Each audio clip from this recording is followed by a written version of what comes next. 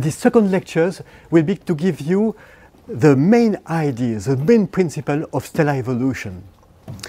Actually, my first question will be, why stars emit light? Why are the stars bright? Many often when I ask this question to my students, there is somebody who answers, it's because there are nuclear reactions in the center. Actually, it's not completely true. If I had a button here which would switch off the nuclear reaction of the sun will not change. It will remain a star for at least 10, maybe 30 million years. So nuclear reactions are not essential for making stars. But as we shall see in a while, they are essential for making long-lived. So let us come back to the beginning. Why stars are bright? The first point is because they are hot, exactly as you are hot. Actually, I hope for you that you will have a temperature of 36, not so much above, and the room is around 20, 21. So since you are hotter than your environment, you are emitting energy. And it's why, in a while, we shall go for lunch to replenish this energy. And the stars are hot because, no, they are bright because they are hot. Now, why the stars are hot? Actually, it's because they are made of gas compressed by gravitation. I think that every of you have done to push air into your bicycle wires. And you have seen that the pump becomes hot. It becomes hot because you are compressing gas. You are giving mechanical energy to the gas, and this mechanical energy is distributed in the random movement, actually, of the gas. It increases the entropy of the gas. And what makes the stars to be hot is the fact that the gas is confined by gravity. If you look at the sun has a relatively well-shaped spherical shape. And its radius does not change with time, at least not in a human life. It will change over a longer lifetime. So we can say that a star is a sphere of gas confined by gravity. Now, if you have only gravity, what will happen? It will happen that all the gas will collapse to the center. And you can compute how much time it takes for the collapsing to occur. It will be very short. It's a time scale that in physics we call the free fall time scale. And this free fall time scale will be 30 minutes for the sun. So it's incredible. If there was only the gravity, the sun would collapse in 30 minutes. Why it does not occur? It does not occur because there is another force. This is mandatory. You cannot escape from this. There is another force which is actually the repulsion, or a microscopic force due to the random movement of the gas particle. You have on one side the gravity which makes this particle to concentrate to the center, and at the same time you have that the heat produced by this compression react by making a pressure force against the gas which is above and also below, by the way. Actually, it's like the air in this room which hit the walls, and this exerts a pressure on the walls. And if we put a bomb somewhere, it will make a very strong pressure wave which will maybe make the wall to go away. So you know, this pressure force, although it's a microscopic force, can be very strong. And you need it to prevent the sun to collapse in 30 minutes. Actually, I don't want to go too much into these details, but you can look into this very simple equation for those who are not too much afraid by simple physics, I would say. It's just the first equation expresses the fact that the gravity which makes the collapsing is balanced by a difference of pressure, what we call a gradient of pressure. You can obtain by just this hypothesis this relation which relates the pressure at the center of a star to its mass and radius. And you can then use what we call an equation of state, which tells you how much a pressure change when you change the density and the temperature. And here we use the perfect gas equation, which is relatively good for the Sun. And you can obtain the central temperature of the Sun, which depends on the mass and the radius, a little bit on the chemical composition. Actually, this work of obtaining the values of the central density and temperature for the Sun was already done a long time ago by Lane at the end of the 1860s. And he obtained very interesting answers. He obtained that the temperature at the center of the Sun is 10 million K and the density 150,000 kilo per cubic meters. But here there was some, I would say, critical mind who said, oh, but is there not a problem here? Because you started from the hypothesis that the Sun is made of gas, and you obtain a density here which is much larger than the density of lead on Earth. So it cannot be true. On the other hand, he was correct. When we do models for the Sun, we obtain this kind of numbers. So what is the solution to this paradox? The solution is due to the very high temperature, 10 million K. And you know that when you have this high temperature, you change the structure of the bricks of the matter, in the sense that the atoms will lose their electrons. It means that the dimension of an atom that has lost its electronic cloud will be reduced by a factor 100,000. So you go from angstrom, 10 to the minus 10 meters for the size of the atom, to a Fermi, 10 minus 15 meters. So you decrease by 100,000. And so you can pack much more matter in a given volume. So what makes the whole story correct is a high temperature, which allows atoms to be ionized. So the story is that in a star you have at each point a force which makes the collapse, gravity, and another force which is a difference of temperature which counteracts this collapse. The point is that because you need this gradient of pressure to go in this direction to balance the gravity, you need the random movement to be much faster here than here. Faster means higher temperature. So you have a temperature which is higher in the central part of the star with respect to the outer one. And if you have something hot in front of something which is less hot, you have a flux of energy, exactly as you are emitting energy now, you see? So we can say that the flux of energy in a star is a mandatory consequence of hydrostatic equilibrium. So we could say in a very summary way, the stars are bright because they are at mechanical equilibrium.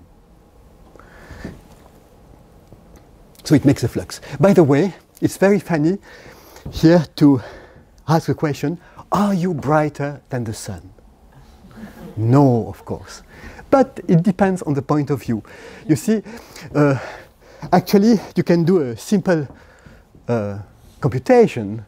You can say, okay, the Sun is emitting a lot of energy. It's about like 4 10 to the 26 bubbles of 100 watt. Now the mass is also big. It's about 2000 10 to the 30 kilo. If you do the same for a human body, every of us, you emit light, or yes, light infrared, like a 100 watt bubble. Only one, with respect to 4 10 to the 26. So you are not brighter than the Sun. But you are much less weight, about 100 kilo. So per unit mass, you emit 10,000 times than the Sun. You see? So you are much more powerful, sophisticated object than the Sun. Okay. I will not also go too much into the details here because I know that some of you are not so, how to say that, have forgotten a little bit basic physics, but nevertheless, what the main point here is that you can compute the luminosity of a star, without any hypothesis about the source of this luminosity. So I can predict the luminosity of the sun without any nuclear reactions. I just to say, okay, the sun is at hydrostatic equilibrium, and this hydrostatic equilibrium tells me how much thermal energy is in the sun, because it is the thermal energy which balances the gravity. So I know the thermal energy. This will be, you can say this is the volume of the sun, 4/3 PR cube, and the mean energy in the radiation, in the energy that can be radiated, is about A, and it depends as the temperature to the 4th power. And you take here a mean temperature. Now, this is the content of energy in the sun. Now, if you have to have a luminosity, you can take this content, divide by the time scale for a photon to go out. And what is it? If you are a photon in the middle of the sun, you will have a very short mean free path, in the sense that you will make maybe you will fly for over 1 millimeters, and after 1 millimeters we will encounter a nuclei or an electrons, and you will change direction. So if you are a photon, you will diffuse once, and you will change direction here, and again here, and again here. So your track inside the sun will be a random path, I would say. So in order to have the luminosity, or the time for a photon to go out, you can take one of this interaction, or one fly between two interactions, which is the mean free pi L, divide by C. This is the time for going from atom 1 to atom 2, or from nuclear 1 to nuclei 2. And you have to multiply this time by the number of diffusion to go from the center to the surface. I will skip the point here, but it's something that you can find in the random movement. Actually, this number of diffusion can be simply obtained by taking the radius of the sun to the square, divided by the mean free path. Of course, here you will take a kind of average mean free path between the central part of the sun to the outer part, and to the square. You can remark that if there was interaction which were aligned along a radius, which never happens, because when the photon is absorbed, it can be re-emitted in every direction, you will have the radius divided by the mean free path. This is the number of diffusion to percourse the whole radius. But because of this change of direction, you have much more than this, and it goes to the square.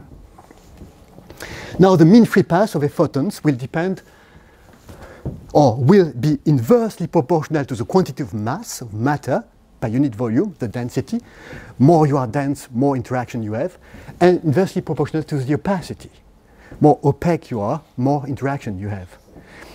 And if you do all this, you take the whole energy in the star, you divide it by this time, you obtain a luminosity. And if you use the temperature, how the temperature depends on the mass and the radius that we have seen before, using the hydrostatic the mechanical equilibrium, you obtain this relation between the mass and the luminosity. You obtain that the luminosity of a star depends on the mass to the cube. It depends inversely to the mean opacity, and also to the chemical composition of the star. I don't have time here to go into too much detail, but here is what we call the mean molecular weight, which depends on which kind of stuff the star is made of. But you have seen, I have just used, I have not made any assumption about the source of the energy. I just said we have a thermal energy which is such that we have mechanical equilibrium. And we got this relation, and this relation can be tested. We can have, for some stars, the possibility to measure the distance, the luminosity, and the mass of the star. When you have two stars which are in a binary system, and the two stars are far away not to interact, then you can, by using the simple law, the simple Kepler laws, determine the mass. So you have the mass, the luminosity, and you can check whether it's correct or not. And it's correct. Okay. I skip this because it's okay. To go a little bit further. Now, The main point at that stage is that the luminosity of a star is a consequence of the hydrostatic equilibrium. Now, the main point of this slide is to say that this equilibrium has a price, which is the fact that the star loses continuously energy. And what happens now? What happens? Because if you lose energy, you change the structure of the star. And this is what makes the star to evolve. Actually, the stars evolve because their mechanical equilibrium implies a flux, implies a loss of energy. And this loss of energy changes the structure of the star. And actually here I have shown a kind of small experiment which could be a little bit of stellar physics in the laboratory if you want. You have a gas here inside this cylinder which has some temperature, and you have something which closes the cylinders with some weight, so you have the gravity and the pressure. And you have exactly what happens locally in the star. You have the gravity is balanced by the pressure. Now if you wait sometimes, the gas will lose energy. If it loses energy, the pressure will decrease. If the pressure will decrease, the weight will go down. By going down, it will give a little bit of energy to the gas. It will heat it. And we shall have a new mechanical equilibrium that will last for only a few minutes. So you will go from one hydrostatic equilibrium to another hydrostatic equilibrium, until you have lost the whole energy in the gas. How long can it last then? So you have not here the free-fall time scale, because you have the force which compensates for the gravity. So you have another type of time scale, which is called the Kelvin-Helmholtz time scale, which is the time scale for a gas to go from one mechanical equilibrium to another. And this time scale, you can compute it for the Sun. Actually, it's nearly the binding energy of the Sun, gm squared divided by r. This is the energy in the gravitational binding energy of the star divided by L. And this is about 30 million years. And as you know, in the 19th century, it has been already computed, these numbers, and it has been believed to be the age of the Sun and also the age of the Earth. I think that Buffon has made some experiment by looking at how much time we have to wait for a ball of lead heated at different temperature to cool down at the present day temperature. And by extrapolating to a ball like the Earth, he got an age for the Earth, which was around 30 million years. And people have done this for the Sun, and they got the same age. So it was impressive to have the same age from different physics. But they are wrong, anyway. Actually, already at that time, people have noted that in order to, for instance, to dig a valley on the Earth, you need much more time than a few decades of millions of years. You need more, a few 100 million years. So there was something which was not correct here. By the way, this is the way to compute the Kelvin-Helmholtz time scale. So you need something else. If you have only gravitation at the source, because what we have used is a gravitation which heats the gas by making the weight to go down. You have to find another source. And what is this other source, which allows stars to live on longer time scale? This other source are the nuclear reactions. And this is why the nuclear reactions are not important for stars to exist. They would exist in a way, but are important for stars to exist on long time scale. In order for the Sun to exist for 10 billion years, you need nuclear reactions. This nuclear reaction occurs only in the very dense and hot part of the stars. They will not occur everywhere. You have no nuclear reaction at the surface of the star. At least you can have some elements which are destroyed at relatively high level inside the star, like for instance deuterium, lithium, boron. They are fragile elements which can be destroyed in the upper layers of stars. But the nuclear reactions, like for instance the transformation of hydrogen into helium, occurs only in 10%, for instance, of the mass of the Sun. Why it is the case?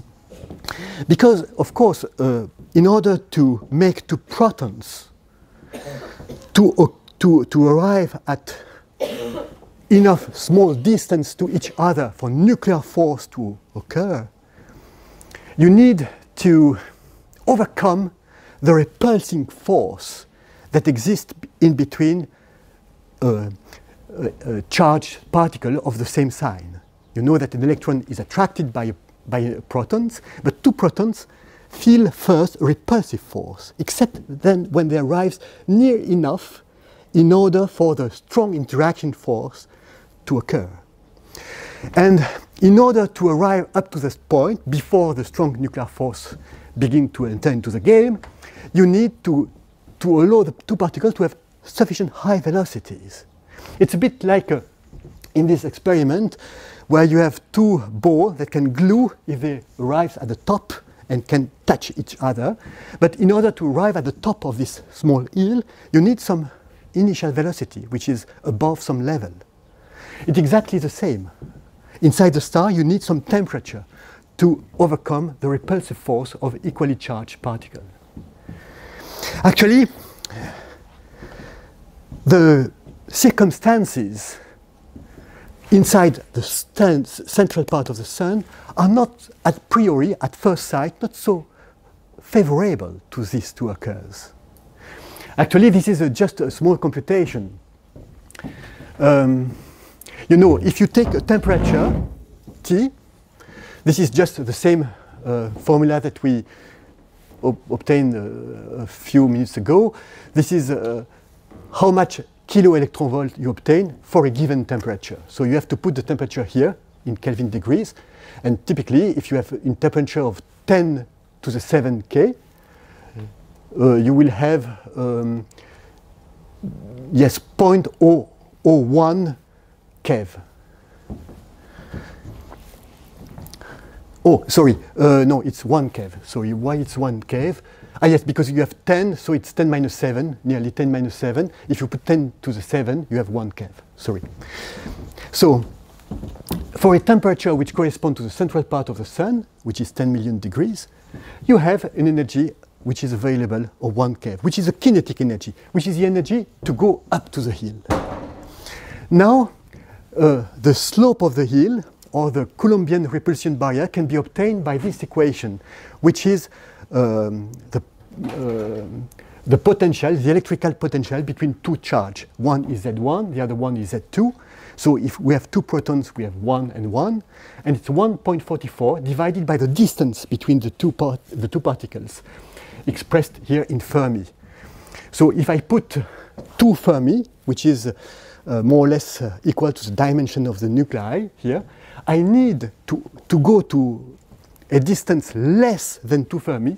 I need an energy which is at least 700 kilo electron volt. So you are far, far below, 2 orders of magnitude below what is needed. So according to this simple estimate, you should not have nuclear reaction of this type in the Sun, but you have. So what is the cause of that? There are 2 points. The first point is that, of course, this is a mean value. Actually, as you know, you have a distribution of energy. And this distribution is given by a Maxwellian distribution. And even if you have a mean value, you have a Q at high energy. But it's not sufficient. If you do only that, you mitigate a little bit this problem, but not enough. You need something else. And this something else was discovered by a professor first in Bern, Outermans, and then was again put in evidence by George Gamow, actually, the same of the Big Bang nucleosynthesis. They found a quantum effect which is the tunnel effect. Actually, the tunnel effect is the fact that instead of going up the hill, the particle will go through a tunnel, and so does not need so much energy to touch each other.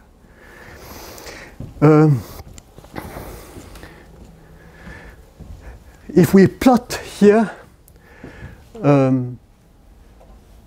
yes, this is a very schematic plot, which tells you that the nuclear reaction in a star will occur in a relatively small range of energy, which this small range is around what we call the Gamow peak. Actually, when we do the computation of a nuclear reaction rate, we have to account for the Maxwellian distribution. And the Maxwellian distribution varies as E minus E over kT. And when we go toward high energy, we have a long Q, but we have a decrease of particle with this energy. On the other hand, you have this tunnel effect. This tunnel effect varies as E minus, this is, sorry, not so clear, but it's H divided by E. So when E increases, this becomes greater because we have a minus sign.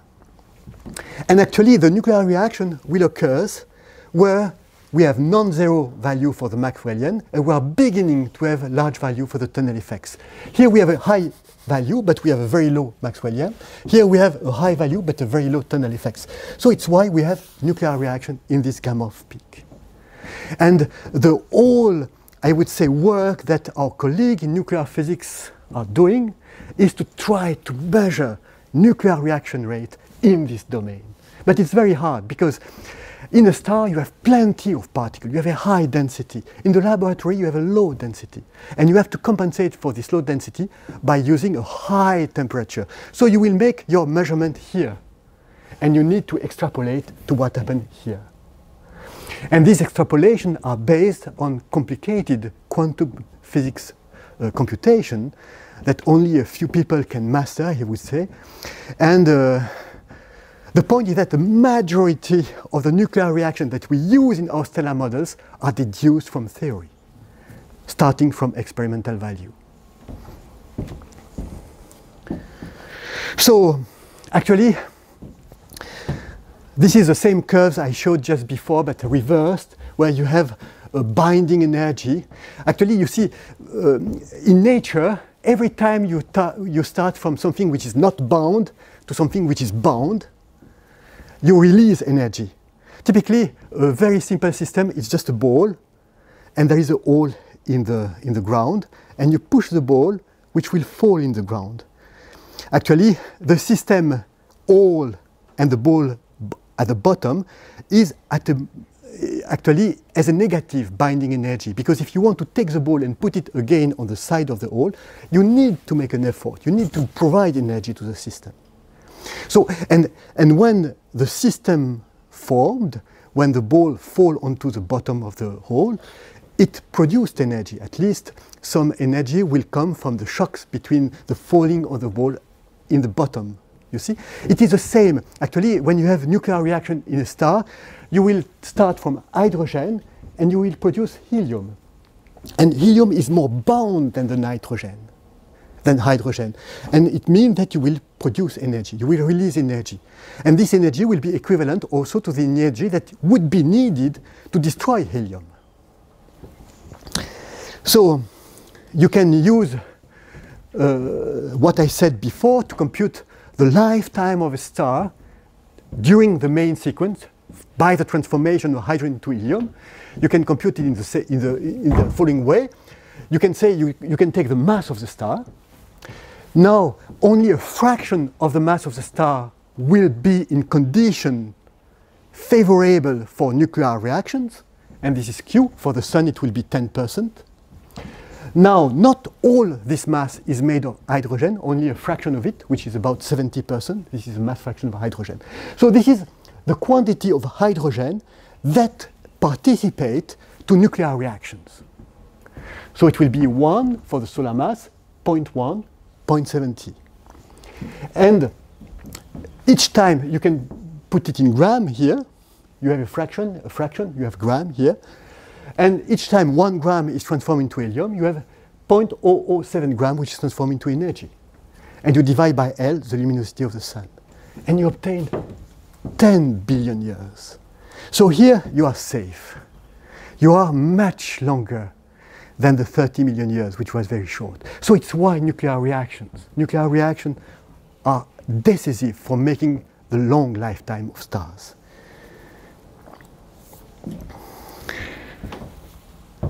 Okay, here it's a bit, I don't know if I will have time to go into much detail, but nevertheless, if you want to resume in one sentence the evolution of a star is a contraction, sometimes fast, sometimes slow. It's fast at the very beginning, because at the very beginning, stars are formed by the contraction of molecular clouds. And this contraction occurs in very fast time scale, because only the gravity occurs. Then, once, due to the contraction, the star becomes hot and opaque enough for retaining part of the energy released by the contraction, you will settle into a state of mechanical equilibrium. And here you begin the nuclear lifetime of a star, the hydrostatic part of the evolution of a star. And at the very end, at least for the massive stars, the core will collapse again in a free-fall time scale. But you can say that the life of a star is governed by gravity. Sometimes the contraction is slowed down by the fact that you are compensating the energy which is lost by the nuclear reactions. Actually, what is funny is that, you see, this is tracks which are computed with our code that we are using in Geneva Observatory, where we have different initial mass of the star. Typically, here you have 120 times the mass of the Sun. And what is represented is the evolution of the central density on the horizontal and the central temperature on the vertical axis. And you can see that when time goes on, actually time is going from the left here to the top here, you are contracting, increasing the density, and in the central part you are becoming hotter. In some way, it's a bit paradoxical, and in many ways stars are paradoxical, because you lose energy and you become hotter, at least in the center. So it's why we say that stars are some negative specific heat. You see, specific heat is the energy that you have to give to warm a gas by 1 degree, by the way. The energy that you have to give per unit mass. And in general, if I have a box full of gas here, I have to give energy to make a candle, to heat it, in order to warm up. And I can compute the quantity of energy that I have to give to warm up by 1 degree. But now we have loss of energy. And still it is heating because of this self-gravitating system. The gravity will compensate for the loss of energy, and this compensation will occur through contraction, which eats the gas. Okay, this is a bit boring, I am apologize, but it's a so splendid development that I invite you at least to read it. I will not go into the details because time is passing, but maybe I will just tell you the main idea, because it's so nice, you know. Actually, we have seen how we can compute the way the pressure depends on the mass and the radius, just starting from hydrostatic equilibrium. And you get that the pressure varies as mass to the square divided by the radius to the 4th power. Okay?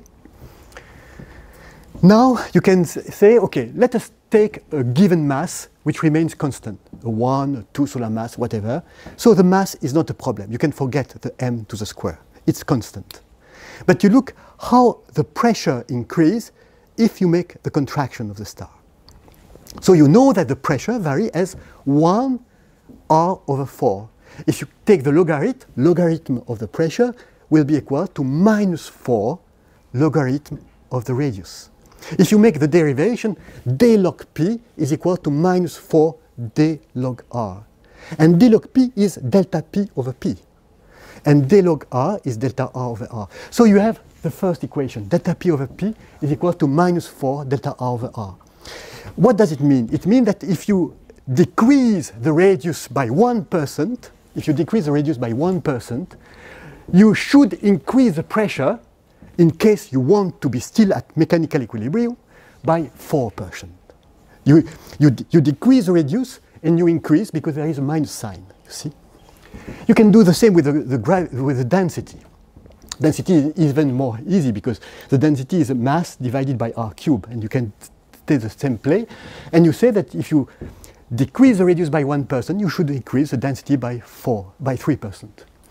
Now, by putting together, you replace delta R over R by delta rho over rho using the second equation, and you obtain this equation that says that if you increase the density by 1%, you need to increase the pressure by 4/3 of a percent in order to keep hydrostatic equilibrium. Here, you can use a very general way of writing the equation of state. Actually, in case of a perfect gas equation, alpha would be equal to 1, delta would be equal to 1. If you have another equation of state, alpha and delta takes other values. It's a general way of writing the equation of state, and alpha and delta are defined like this. If you do that, you can replace delta rho by delta P and delta T and find a relation between delta P and delta T, or delta rho and delta T. You can typically remove delta P and just have delta rho and delta T. And this is this equation that you obtain. Typically, for a perfect gas, if you put alpha equal 1, delta equal 1, you have 1/3. So you have that an increase of the density by 1% will increase the temperature by 1/3 of a percent. Now, if I come back to my tracks here, actually, according to the simple estimate I did, the slope between the increase of the temperature and density should be 1/3. And actually, the slope 1/3 is here. So you see, it's impressive. Actually, one can wonder why we need to make sophisticated models, I would say. But I will come back on that point here. But you have already a very good way, you see, of describing the main evolution of stars with this simple estimate. It's fantastic. Okay. Of course, now you can wonder how long it can continue. What makes the things to stop? You could imagine that it will last forever. But it does not, because at a given point, by changing so much the density, you enter into domain of the physics where new phenomena occurs. And we can have 3 types of phenomena. Of course, here it's a bit complicated to describe them in details.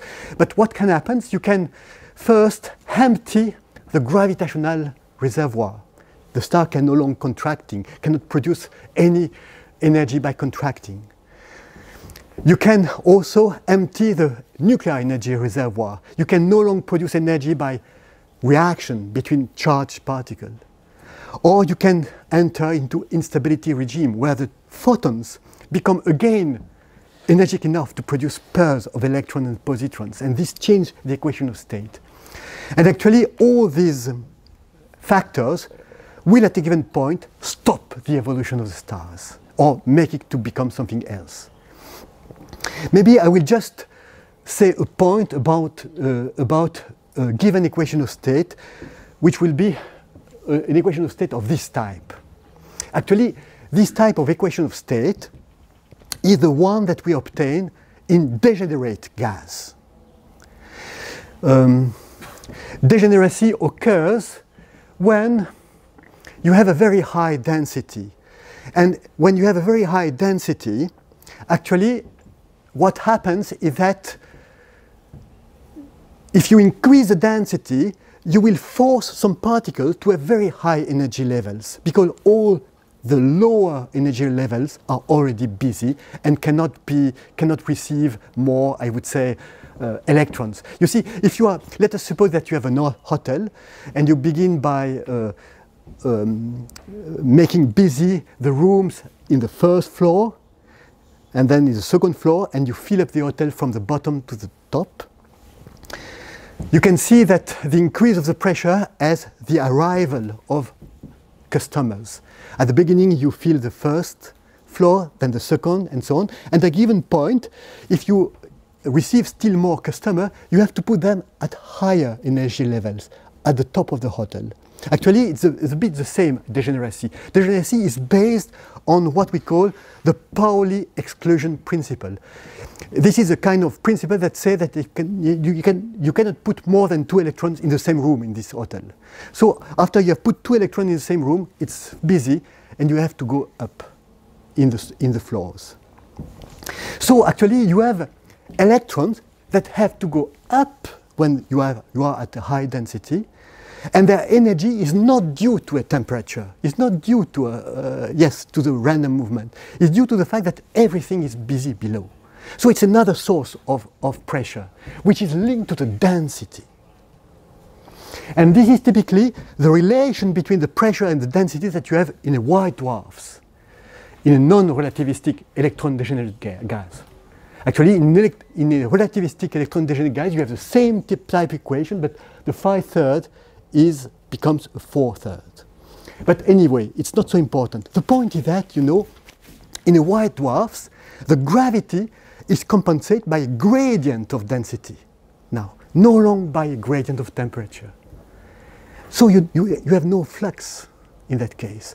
The gradient, the particles which are at the bottom or deep inside the white dwarfs will not move outside because they are retained by the gravity. So there is no factors which produce a flux here.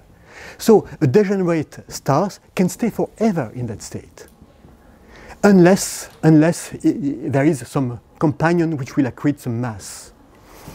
Okay.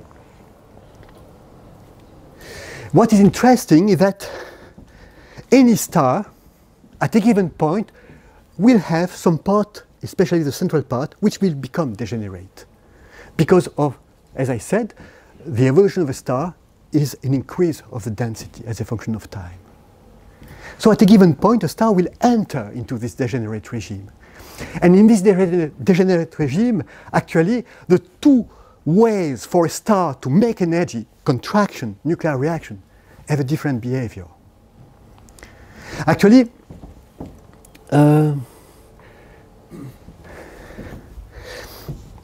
maybe I will not go too much into the details because I would like to finish these lectures in 5 minutes now. But, you know, if we take the sun is producing energy by the nuclear reaction which occurs in the center. Let's do this kind of a thought experiment. Let us suppose that for whatever reason, at a given point, you transform a little bit more of hydrogen into helium. So you produce more energy. If you produce more energy, you eat the central part. If you eat the central part, you will produce more energy. If you produce more energy, you will eat the central part, and so on. And it's exploding sun. So why the sun is not exploding? Why it is stable? Actually, it is stable because of the equation of state of the perfect gas, which links the temperature to the pressure. Actually, when I said that if you produce more energy, you eat, it's true only for a while, because this heat will not remain. It will inflate the gas, because temperature is increasing, the pressure is increasing. So you inflate the gas. And if you inflate the gas, you decrease the temperature. So you slow down the nuclear reaction rate. So if you begin by accelerating the nuclear reaction rate, you arrive to a point where you slow down the nuclear reaction rate. So you have a kind of negative feedback. This negative feedback will not occur in degenerate condition because you have not this coupling between temperature and pressure. You see, because the pressure depends only on the density, the temperature can accumulate until it becomes explosive. So nuclear reactions are unstable in degenerate condition. And this is what makes type 1a supernovae, typically. The other point is that when you go into the degenerate regime, a contraction can cool the gas.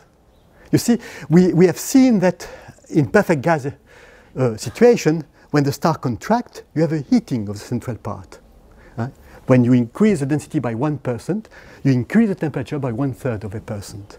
When you are doing the same in the degenerate regime, it's not the case. Actually, when you are increasing the density, the temperature can decrease. Why it is that? To say that with the hands, but here is, before there is a demonstration in more mathematics. Actually, if you have a white dwarf, the electrons are degenerate, but not the ions. For instance, the nuclei of helium are not degenerate. So they have some temperature. Now, when I said that when a new customer arrives in this hotel, he has to go up. In order to do that, you need energy to go up. You need to take a lift, or the electron has to take a scale, so it will take energy. And this energy, where does it come from?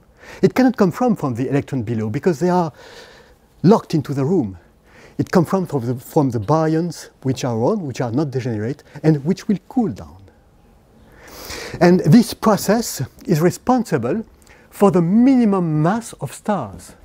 If you take a mass of 0.08 solar mass, 80 times the mass of Jupiter, typically. And if you compute the contraction of the gas, it will enter into the degeneracy regime before the central temperature is high enough for hydrogen burning to occur. So these stars will never burn hydrogen in their core. And this makes the mass limit of stars around 0.08 solar masses. Okay, so I arrived to my last view graph of these lectures. So I have indicated here some mass limit between different evolutionary history of stars. A point which is important to take in mind is that these numbers are very schematic. It's more complicated than this, and they depend on some parameters I have not spoken about. It depends on axial rotation of the stars. It depends on the fact that there is a companion or not. It depends on the mass loss. It depends on the convection. I have no time to speak about all these parameters. But we can say that between 0.08 and 8 solar masses, the star will become white dwarfs. This is the case of the Sun, for instance. I must say that a star like 0.08 solar masses will still be on the main sequence. Even if it was born at the very beginning of the universe, 13.8 billion years after, it is still on the main sequence. So that no star of this type has yet time to evolve in our present-day universe. Actually, it's stars above 0.5 solar masses which have time to go beyond the main sequence in the lifetime of the universe. But these stars will become white dwarfs. Between 8 and 25 solar mass stars, we have stars which will produce probably neutron stars, and some of them will produce, and most of them will produce supernovae, explosion of the stars. Those stars will also go through a whole series of nuclear reactions and at the end produce black hole, maybe without any event. Maybe when the black hole forms, every mass is swallowed by the black hole with no supernova event. And between 150 and 250, the star can be completely destroyed by a phenomena called pair instability. And above, there is a direct black hole collapse. Okay, you have here a view a little bit different, where different phases are indicated, but I will not so much describe this here. I will stop these lectures about the principle, and after we will speak about stellar nucleosynthesis. Okay.